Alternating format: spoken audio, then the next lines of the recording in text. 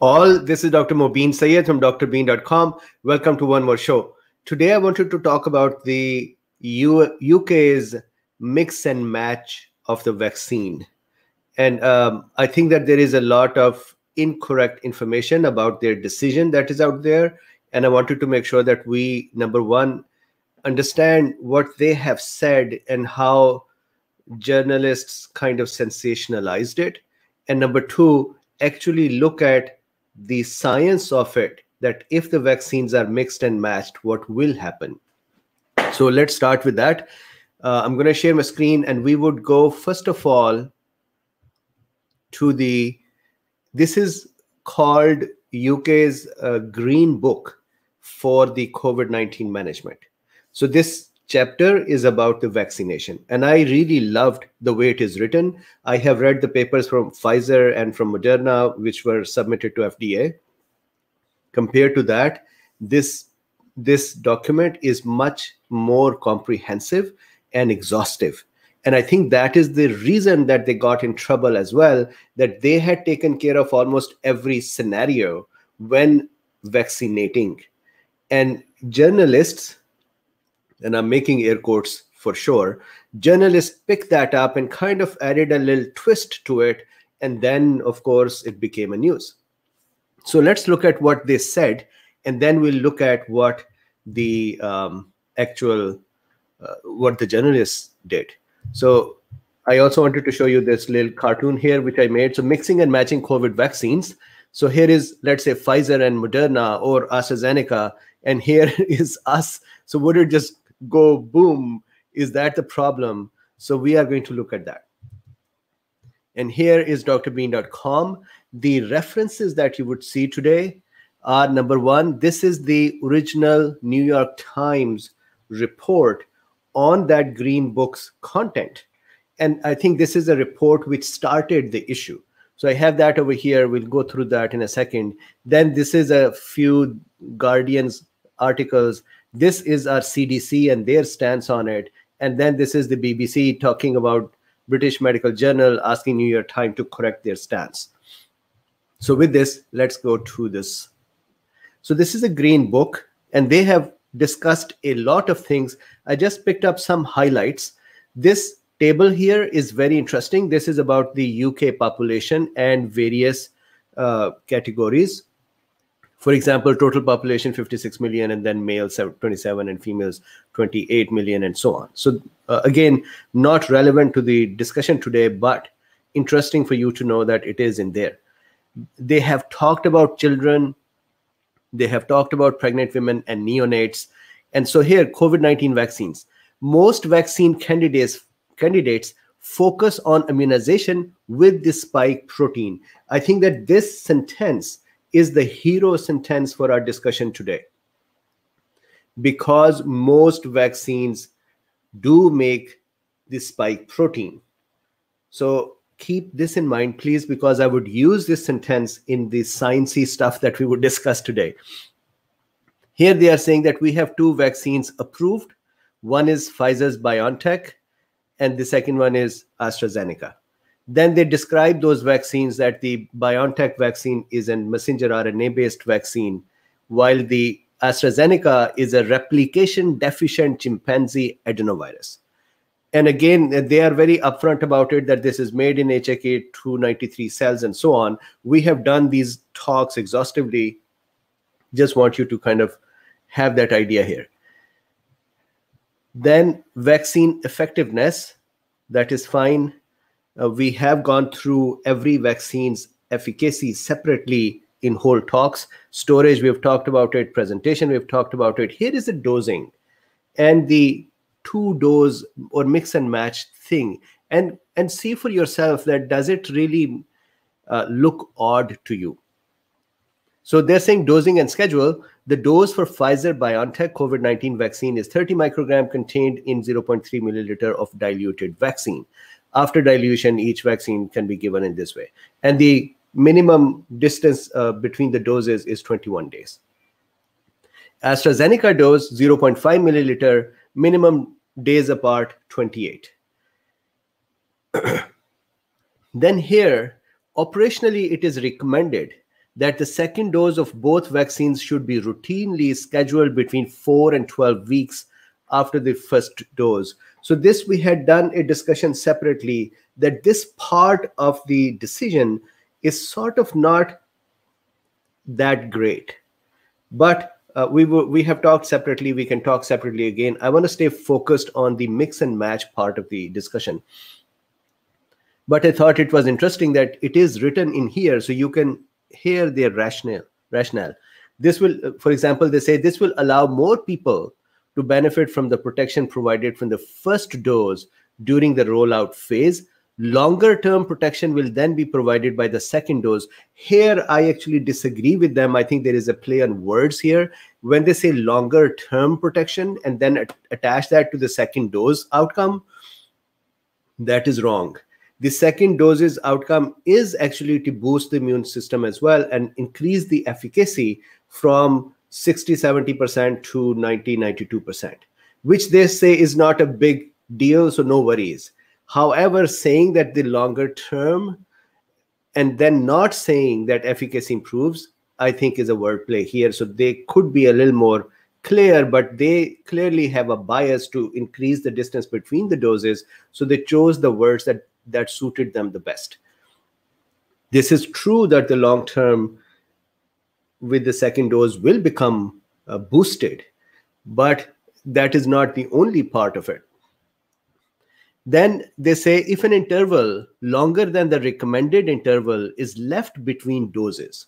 So let's say somebody gets a dose today, and then the recommended interval is, let's say, 3 months, and somebody reappears or comes back in 6 months, the second dose should still be given, preferably using the same vaccine. So now think about it for a second. Preferably using the same vaccine as was given for the first dose if possible. So it is possible that somebody goes to a center, gets the first dose, and then appears after 6 months and they don't have that vaccine anymore. Now what do we do? So this should be a rarity. This should not be a normal thing. But still, they are looking at that scenario and saying, okay, if the second dose for the first one is available, give that, administer that. But if it is not available, then you still give the second dose from a different vaccine. That is what their point of view is. It is not that they have said, you know what, just give AstraZeneca the first time and give Pfizer the second time and you're fine. They're not saying that. They're very clear here. Preferably using the same vaccine as was given for the first dose if possible. Then they talk about the administration. And there are some interesting things that I've highlighted here. This is important. Somebody had been asking me this comment that, this question, that what would happen to folks with the bleeding disorders. So here they say individuals with bleeding disorders may be vaccinated intramuscularly if, in the opinion of a doctor familiar with the individual's bleeding risk, vaccine or similar small volume intramuscular injection can be administered with reasonable safety. So somebody had been asking me about the G6PD as well. So basic problem with the folks who have bleeding tendency is that when the injection is given, they might start bleeding in that area and a hematoma may form. So they're saying that, well, if that individual is known by the doctor who may have given them injections in the past and know that the hematoma does not form, or a spilled blood in that area does not form, then it's okay, give the vaccine. Then they say that those individuals who are taking blood thinners, same thing applies to them as well. So maybe before the blood thinner, take this medicine, and so on. So they have given some ideas here. Then, if I continue on, this is the category of the folks who would get the vaccine in various phases. And finally here, and one more thing that has been a common question here, and that is, can immunosuppressants or immunosuppressed folks get the vaccine? And they say, yes, they should.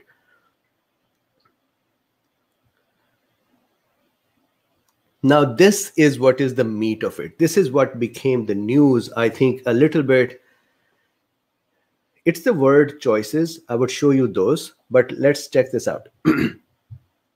And this part here in my description, I had said, how did this all start? So there was a Public Health England's COVID Green Book that we're looking at. Then what was this?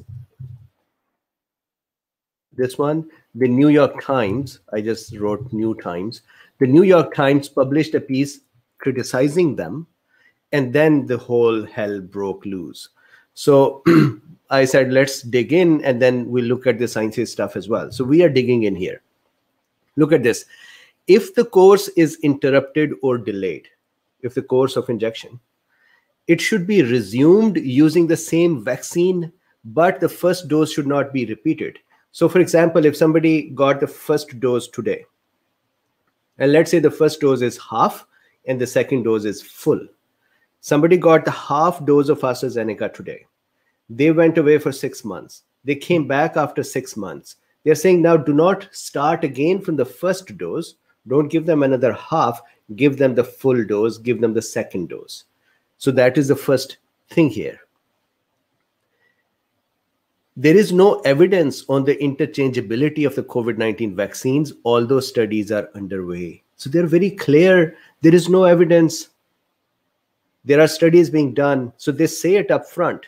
Therefore, every effort should be made to determine which vaccine the individual received and to complete with the same vaccine. So can we really blame them for mixing and matching and call them stupid? That they are, I'll show you some comments from professors saying they have abandoned science and they do not know what they're doing and so on. I think they're very clear over here.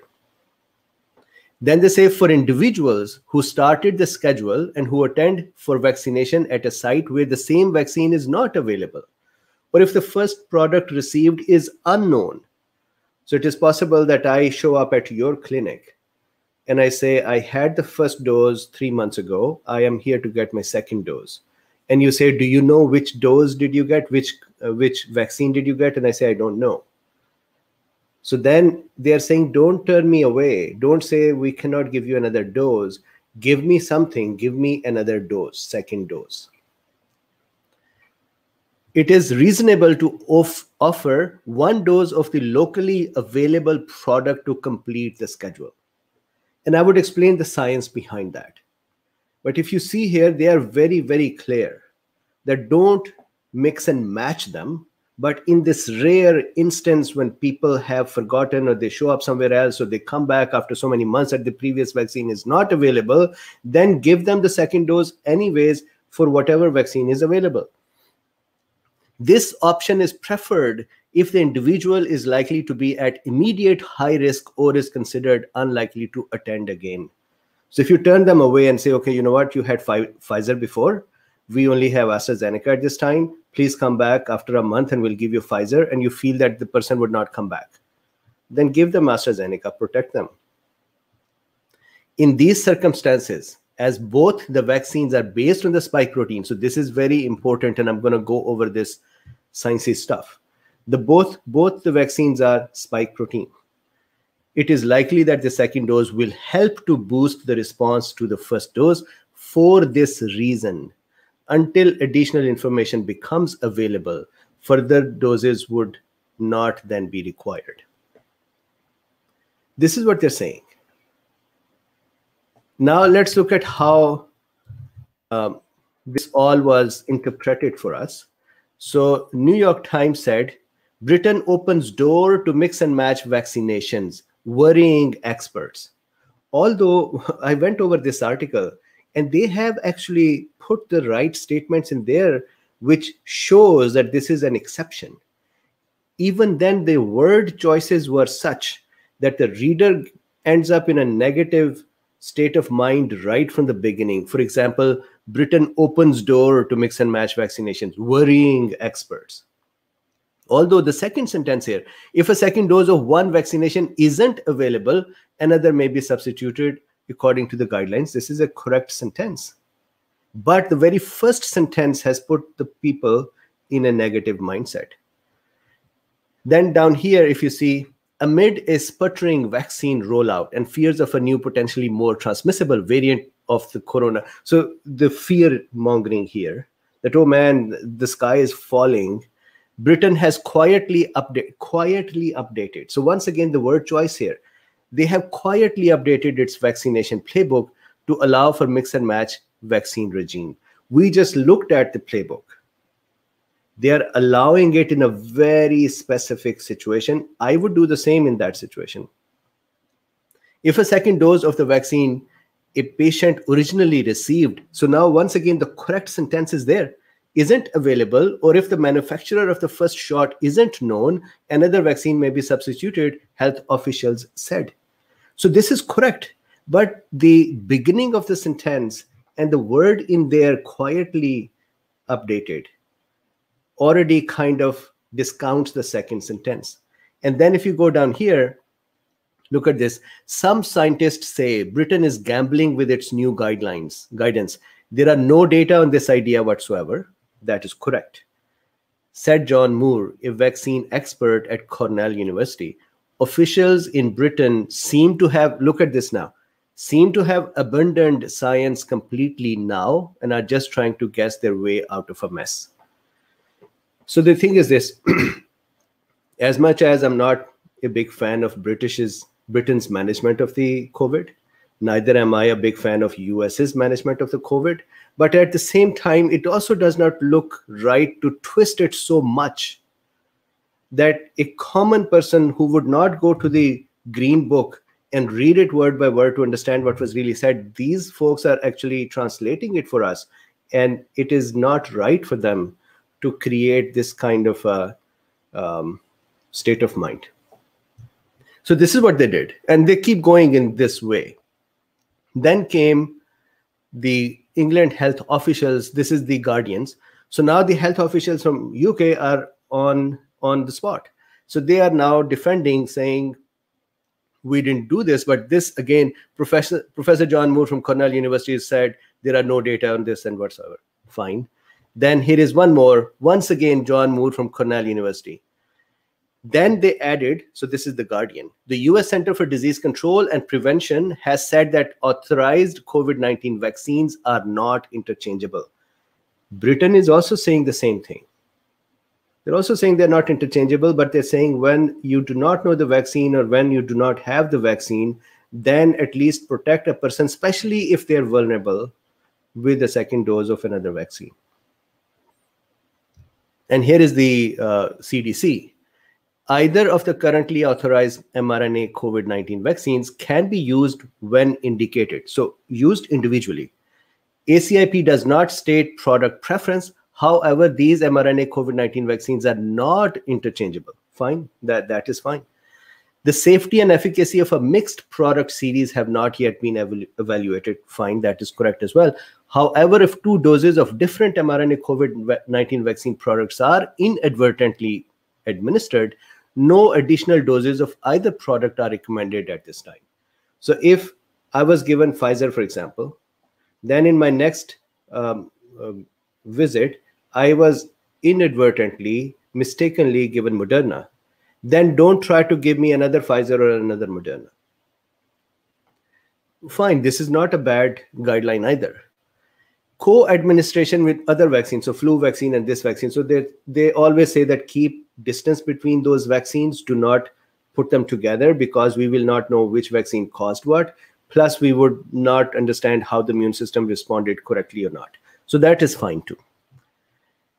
Then came BBC article that said, coronavirus, BMJ urges New York Times to correct vaccine mixing article. So here, Fiona Goodley pointed out in her letter, so to the New York Times, she said, the New York Times headline claiming UK guidelines say such substitution may happen was misleading. And then she says, Dr. Mary Rumsey says, Public Health England's head of immunization said, we do not recommend mixing the COVID-19 vaccines. If your first dose is the Pfizer vaccine, you should not be given AstraZeneca vaccine for your second dose and vice versa. Dr. Ramsey added that on the extremely rare occasions where the same vaccine is unavailable or it is not known which jab the patient received, it is better to give a second dose of another vaccine than not at all. Very interesting way of journalists. I thought that journalists used to dig in, go deeper, find the facts and bring in those and present them. But it looks like I was mistaken. So now this is the digging in part. And finally, the sciencey stuff. What will happen if two of them are mixed? So let's see here. Let's say this is the first visit and the person is given either Pfizer BioNTech or Moderna or AstraZeneca. Pfizer BioNTech or Moderna are both lipid particle based and they are carrying the messenger RNA for the spike protein. AstraZeneca has an adenovirus in it, which is carrying the DNA for the spike protein. When this vaccine is given, so please keep an eye on how the vaccine is going to do the function. When the lipid particle gets into the cell, the messenger RNA comes out of the lipid particle. Then that messenger RNA is picked up by ribosomes, which would make the spike protein. And I had done a detailed discussion yesterday that that spike protein will be threshed or broken up by the endosome, and then it would be loaded on MIC1 or MIC2 and then presented on the cell surface. So here it is presented. And then what happens is that the immune system will become active because of that presentation, and immune system will become ready. So that's one. Imagine if it is AstraZeneca's adenovirus. When that virus is injected, it is a replication deficient virus. That means it cannot replicate. It is just going to pick up the DNA, have that DNA go into the nucleus. Over there, that enzymes in the nucleus are going to convert that into RNA. That RNA is going to come out, and the remaining process is the same. It would go to the ribosome. Ribosome will make the spike protein. Spike protein will be picked up by the endosome. It would be broken down into smaller pieces. Those will be loaded on MIC1 or MIC2, and these will be presented on the cell. So once they are presented on the cell, immune system cell, for example, helper cell or cytotoxic T cell, they will become primed and immune system will become ready. When the immune system will become ready, part of that readiness is to make memory B cells, memory cytotoxic T cells, memory helper cells, meaning memory adaptive arm cells. I am keeping it short because we have done these discussions in detail how the immune system cells will work. Now imagine that this is the second dose. And now imagine that this time, the previous time the person got Pfizer, and this time the person got Moderna.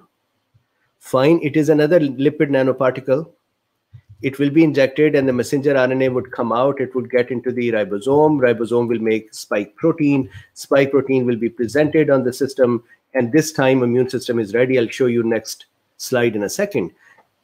AstraZeneca, for example, let's say I was given Moderna first, then I'm given AstraZeneca second. Now, AstraZeneca would have the adenovirus that would go, the nucleus, the DNA would go in the nucleus. Nucleus would convert that into the messenger RNA. Messenger RNA will become logged into the ribosome, and ribosome will once again make proteins, spike protein that would be picked up by endosome, broken down, loaded on MSC1 or MSC2, presented on the cell surface. And now this time, immune system's response is a little different because it is already primed. It already has these sleeping memory cells. Those cells are going to become really angry that this thing came in again. Now imagine if it was Moderna or Pfizer or AstraZeneca. At the end of the day, for immune system, it is the spike protein. So these cells are now going to become ready within 24 hours. Previously, when the first dose was given, they took 14 days to 21 days or a month to become ready. But this time they're ready, they're sleeping, they're waiting. So they immediately within 24 hours become ready and they start making more antibodies. They'll make more cells of their kind, that is proliferation. They will increase in number. The cytotoxic T cell would increase in number. The helper T cells would increase in number. So immune system is now boosted. It is now even better. And they would say, well, we are ready. So does it matter which vaccine was given first and which was given second? Not really. What will matter is the following. Let's say somebody has allergies to Pfizer or Moderna because of polyethylene glycol in their product. So this person opted for AstraZeneca. Now, the next time when he goes in and there is no AstraZeneca, you can't give him Moderna or Pfizer because he has allergies. or somebody who has an ethical and a moral response to AstraZeneca and says, I don't want to have a vaccine that was built in the cloned cells, fetal tissue cells. So I would rather have Moderna or Pfizer. So you gave them Moderna or Pfizer the first time. The next time they come in and you say, you know what, ta-da, I don't have any more vaccine. I am going to give you AstraZeneca. So they may have to object on that. So there can be such reasons. Then thirdly, this data is not available. We actually do not know what will happen in the trials, what will happen when you mix and match them.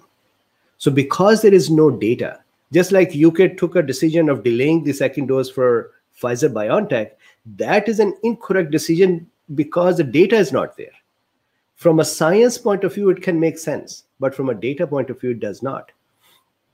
Similarly, here there is no data of mixing and matching, and that is why it may not be right to do, but the exceptions are there. So now let's say when the immune system is ready and the actual virus comes in, then of course our immune system is already active. It's going to pick up its hammer and thrash this guy within 24 hours and protect us.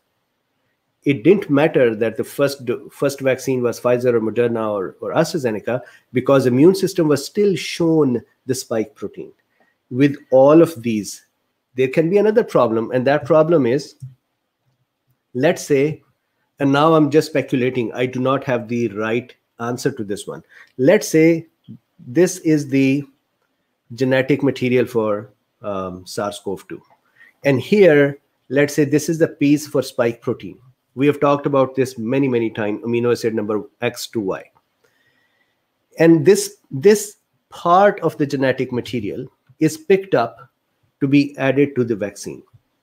It is possible that one company has picked up this much of the part, another company has picked up this part, another company, yet another company has picked up this part. So if they have not all picked up the same size of the genetic material to produce the same exact spike protein, then it is possible that some antibodies may be different. But that difference also is not going to be a very large difference.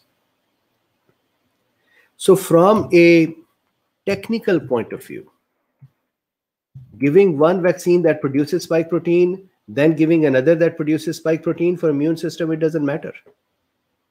The dose will matter, the component of the vaccine will matter, the data absence will matter, the allergic reactions will matter, the ethical moral questions will matter, and so on.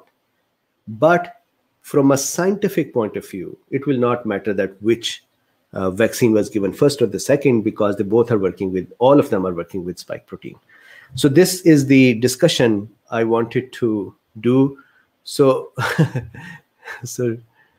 I just saw a comment from Dr. Drake Ramore. The pretty. Oh, there was a comment here. Somebody liked the diagrams.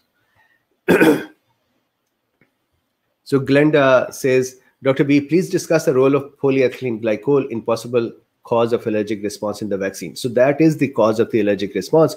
And the polyethylene glycol is part of the lipid nanoparticle in both Moderna and Pfizer. So they're saying that somebody who is allergic to this substance should not take these vaccines.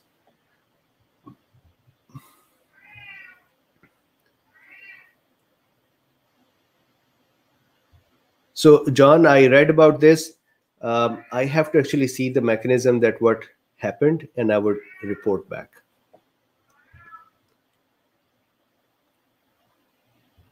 Arun says, how adenovirus nucleic acid is enforced to go inside the nucleus? What about Covaxin? So number one, Covaxin, I do not know what is their exact structure. I'll do some research. Number two, the DNA, when we inject that into the cell, that DNA is brought into the nucleus. And then inside the nucleus, there are enzymes that would open up that DNA and read or make messenger RNA from it, which will then get out of the nucleus. So if I can just very quickly draw that, what happens is And again, don't take that as if it goes in the DNA goes in the nucleus, then somehow it's going to go change the nucleus. It will not. So let's say this is a nucleus, the inner circle here, right? Just like we cool beans are an inner circle. So we are a nucleus. So here is a nucleus, and brought in a DNA. Let me make it this way. Now, this DNA in the cytoplasm cannot work because there is nothing in the cytoplasm that can translate a DNA. So DNA will be hauled. And William Days has been asking that what are the functions of the neuropores and if ivermectin can disrupt them. William, the neuropores or the channel in the nucleus, imagine that the nucleus is a big ball with the brain in it, and there are lots of gates on the ball which allow various things to come in and go out. For example, steroid hormones enter the DNA through those pores and do their function. For example, other hormones that are DNA-based hormones that would do that function. There are so many signaling molecules in the cytoplasm that when they get a specific signal, they rush to the DNA and tell it that, hey, there is this message. For example, the cells have a cytoskeleton in them, just like our buildings have skeleton, correct? The structure, the basic foundational structure. So cells have a cytoskeleton in them. And if you shear a cell, if you kind of stretch and squish a cell, then there are going to be signals created by the cytoskeleton. That signal will then be translated into the nucleus or brought into the nucleus, and that would tell the nucleus that something is happening with the cell. So either try to make the cell strong or die because the cell is under stress. Similarly, as we know that SARS-CoV-2 sends these stress signals in. So now, William, you had asked this question that will ivermectin cause so much of a distress that the normal functioning arrival of messages in the nucleus will not work correctly. Ivermectin just works on the alpha and beta importeins. There are hundreds of kinds of importeins and signals that can go in. Ivermectin is just working on one type, alpha and beta importeins. And when it reduces them, the cell will make more. However, in that process, the nucleus, the SARS-CoV-2 doesn't get a chance to go into the cell or send its cargo in the cell with as much abundance as it could in a cell which doesn't have ivermectin. So not a big deal. And that is what we are seeing. When we administer ivermectin, we do not see the person having their cells shut down. They actually work fine. It's just the viral part, importin A and B are blocked for virus. And of course, if there is anything else that is using importin A and B, that would be blocked too. But so many thousands of other proteins are going in and bringing signals in and working. And so we are fine. Now, back here to this basic question, which Arun had asked. So this DNA piece will be then hauled in to the nucleus. In the nucleus, now we have specialized enzymes that specialize in opening up the DNA. This is just like, you bring the ships that are old to shipyard where you break them. Similar is the situation here. The DNA is brought into the nucleus because the nucleus has the workers that know how to transcribe mRNA from here. So once the nucleus is in here, the DNA is in here, then that DNA will be opened up. So let's say this is the genes opened, and now there are various polymerases and helicases and other enzymes that are going to make messenger RNA from it. That messenger RNA will then be through those nuclear pores, it will be sent out. This messenger RNA will then work with cytoplasm ribosome and do its function. So I hope that answers your question, Arun.